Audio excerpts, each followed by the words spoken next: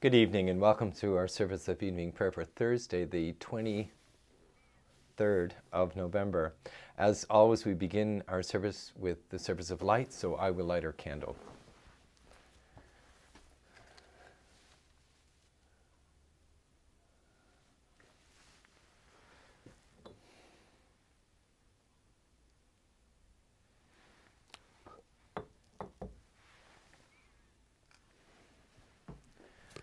Light and peace in Jesus Christ our Lord. Thanks be to God.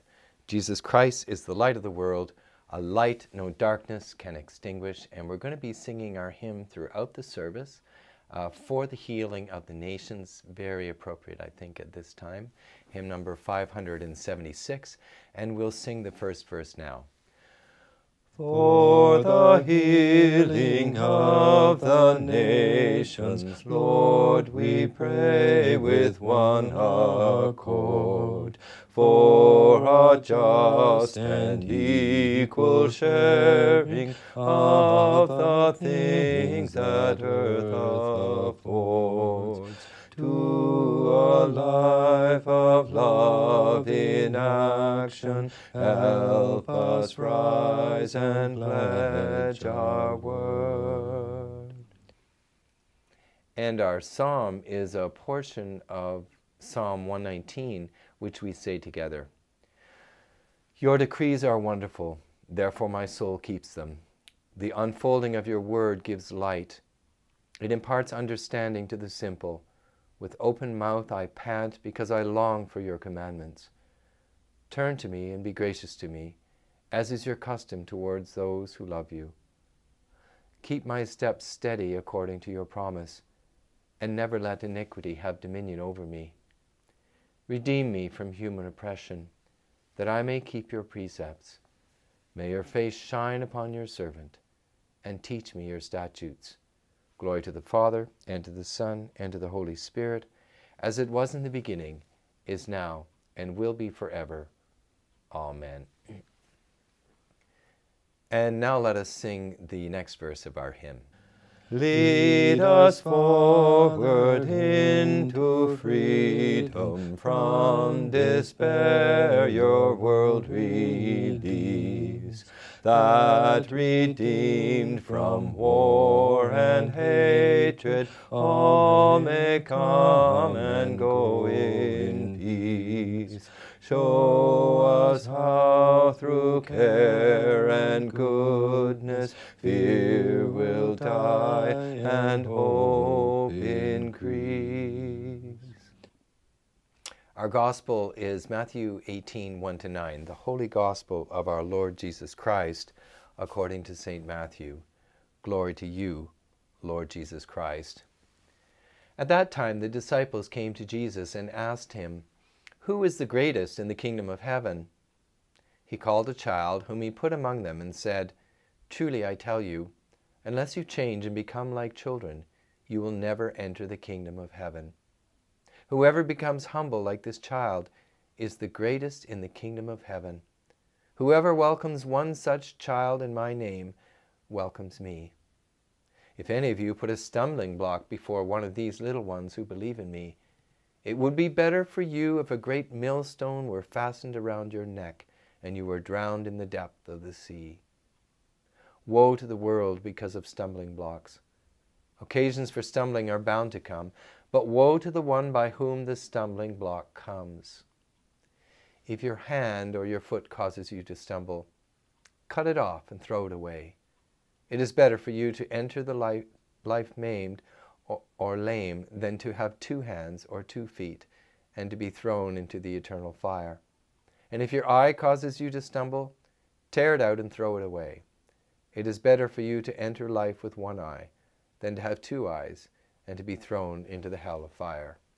The Gospel of Christ. Praise to you, Lord Jesus Christ.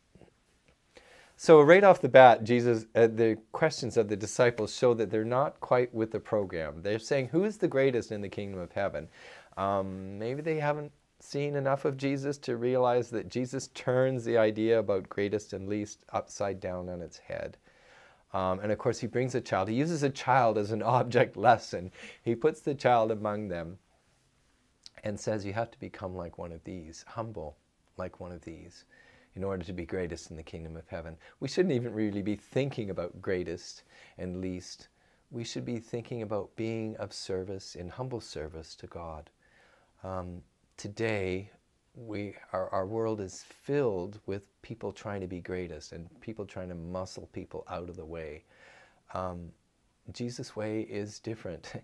Jesus' way, the way of the kingdom, is different from human striving, which is what really creates all the war and hatred that's going on in this world today.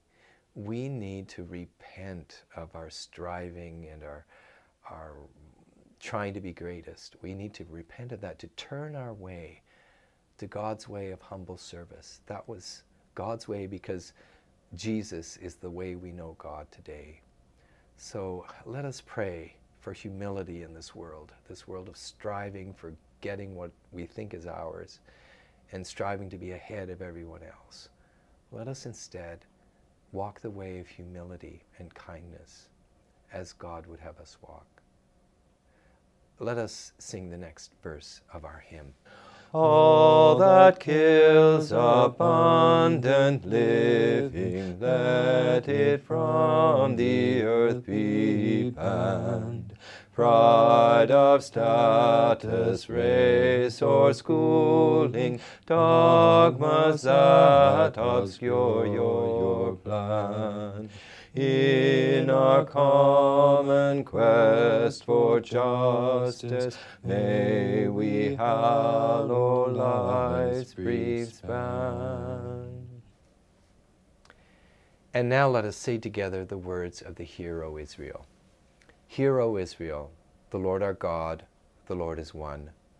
Love the Lord your God with all your heart, with all your soul, with all your mind, and with all your strength. This is the first and the great commandment. The second is like it. Love your neighbor as yourself. There is no commandment greater than these. In our prayers, when I say, Lord, in your mercy, please respond with, hear our prayer. Lord Jesus, by your incarnation and your birth in poverty, by your baptism, your fasting, and your trials in the desert, O Lord, in your mercy, hear our prayer. By your agony in the garden, by your cross and passion, by your death and burial, by your resurrection and ascension, and by the gift of your Holy Spirit, O Lord, in your mercy, hear our prayer. In times of trouble and in times of well-being, at the hour we die and on the day of your glory, O Lord, in your mercy, hear our prayer. Deliver us from war and violence, from hardness of heart and from contempt of your love and your promises. O Lord, in your mercy, hear our prayer. Enlighten our lives with your word, that in it we may find our way and our hope. O Lord, in your mercy, hear our prayer. Assist your people in every land.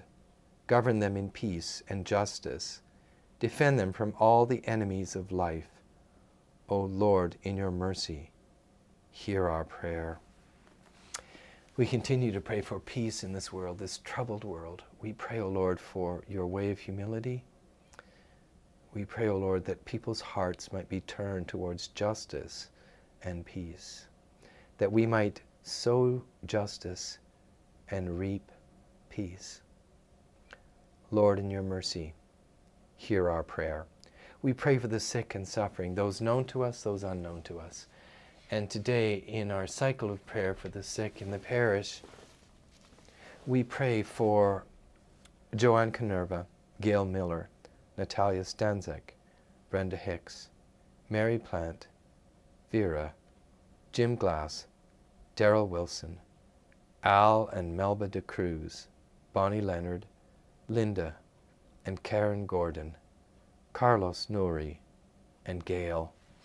For all the sick, O Lord, we pray for your healing touch, that they might be granted wholeness of being in body, mind, and spirit.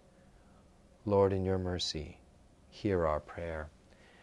We pray for those who have requested prayers online. Today we continue to pray for Carla Bacco. We pray for her health, and We pray that she might be able to achieve with renewed health her personal goals. Lord, in your mercy, hear our prayer.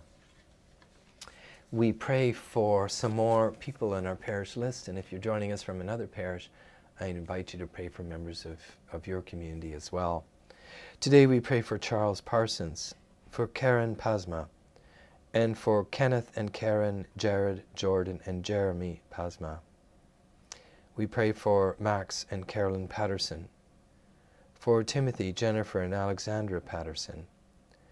We pray for Ray and Kathy Payne. We pray for Marianne Pierce, for Richard Pendred, and for Sylvain, Natalie, Liza, and Elizabeth Perron. We pray, O Lord, for their health, well-being, and happiness. We pray, O Lord, that they might discern your way for them in their lives, that they might serve your kingdom in all that they do, in their work, their play. We pray that they might know they belong to a community of faith that cares and prays for them. Lord, in your mercy, hear our prayer. We pray for some more dioceses in the Anglican Communion, for 4 more dioceses. We pray for the Diocese of Arroyo in the Episcopal Church of South Sudan, the Diocese of Agu and Aniri in the Church of Nigeria, the Diocese of Aka in the Church of Nigeria, and the Diocese of Awori in the Church of Nigeria. We pray, O Lord, for their bishops, clergy, and people. We pray, O Lord, that they might have the resources to do your mission in their part of the world. We pray for their health and happiness. And we pray that they might be encouraged, knowing that the world is praying for them at this time. Lord, in your mercy, hear our prayer. And we pray for another brother of the Society of St. John the Evangelist. Today we pray for Brother Lucas Hall. We give you thanks, O Lord, for his ministry. We give you thanks for his teaching, especially in Old Testament. We give you thanks for his commitment to the gospel as well. We pray, O Lord, for his health and well-being. We pray that your grace might continue to flow richly through him.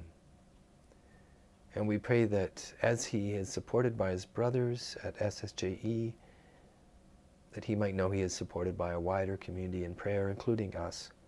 Lord, in your mercy, hear our prayer. Let us pray our night prayer from the Anglican Church of New Zealand. Lord, it is night. The night is for stillness. Let us be still in the presence of God. It is night after a long day. What has been done has been done. What has not been done has not been done. Let it be. The night is dark. Let our fears of the darkness of the world and of our own lives rest in you. The night is quiet. Let the quietness of your peace enfold us, all dear to us, and all who have no peace. The night heralds the dawn. Let us look expectantly to a new day, new joys, new possibilities. In your name we pray. Amen. We pray our collect for this week.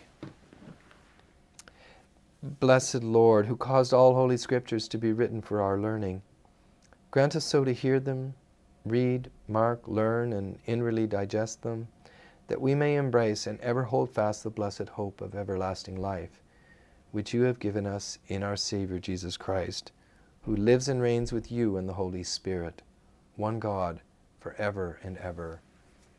Amen. And gathering our prayers and praises into one, let us pray as our Savior taught us. Our Father in heaven, hallowed be your name. Your kingdom come. Your will be done on earth as in heaven. Give us today our daily bread. Forgive us our sins as we forgive those who sin against us. Save us from the time of trial, and deliver us from evil. For the kingdom, the power, and the glory are yours, now and forever. Amen. And now let us sing the last verse of our hymn. You, Creator God, have written your great name on humankind. for our growing in your likeness, bring the life of Christ to mind, that by our response and service earth its destiny may find. Let us bless the Lord. Thanks be to God. The Lord Almighty grant us a quiet night and peace at the last. Amen. May the God of hope fill us with all joy and peace in believing through the power of the Holy Spirit. Amen. Thank you for joining us in evening prayer tonight. I hope that you'll be able to join us on the weekend for prayer as well. And for my announcements, I want to remind us all that it is our Christmas market on Saturday. So I hope that you will be able to join us on Saturday from 9 a.m. at the Parish Hall. And there's going to be lots of fun, and I will be one of the chief elves. And we want to welcome everybody. So please do tell your friends and family that it's Christmas market Saturday. That's the 25th of November here at St. Luke's Parish Hall, 1382 Ontario Street. Come and buy all your Christmas presents, and we hope to see you there. Blessings and a good night's sleep to you.